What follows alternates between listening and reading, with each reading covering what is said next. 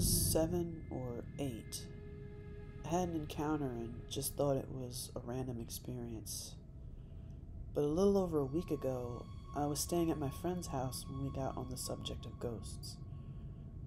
I decided to tell my friend about one of my experiences, and it was about this man. When I described him to her, she asked if it was the Crooked Man.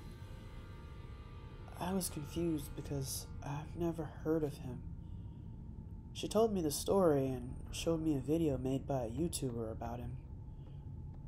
I'm not sure if it was him or not. It went like this. Again, I was 7 or 8 years old. I live on a hill and there was construction going on below my house. They were making some kind of paths. I'm not sure what they were trying to accomplish, but it was pretty ugly, to be honest. I have a lot of animals and a few were dogs, so I decided I was going to take one of my dogs, Lily, on a walk on one of these paths. Now, one of the stupid things about this idea was I was home alone, but I still thought it would be cool to go anyway. I could see my house if I looked up from the path. This was before I was scared of my woods. So I take her on the walk, and when we turn around to go back to the house, halfway through the walk back, I hear footsteps behind me. I stop, and the footsteps stop. So I turn around to see if anyone's there, but no one is.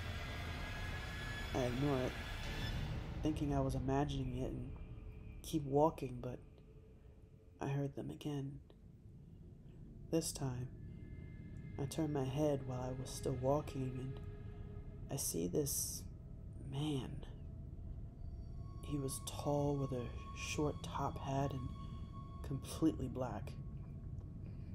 Now, he didn't look crooked or anything, but it was definitely creepy. He was still walking towards me.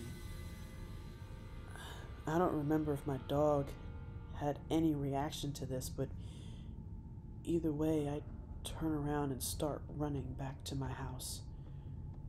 We climbed the hill back up because it wasn't that steep and ran into my house.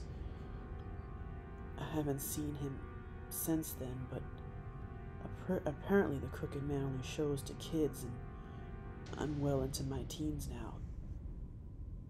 Can anyone confirm if it was him or if it was just a random spirit?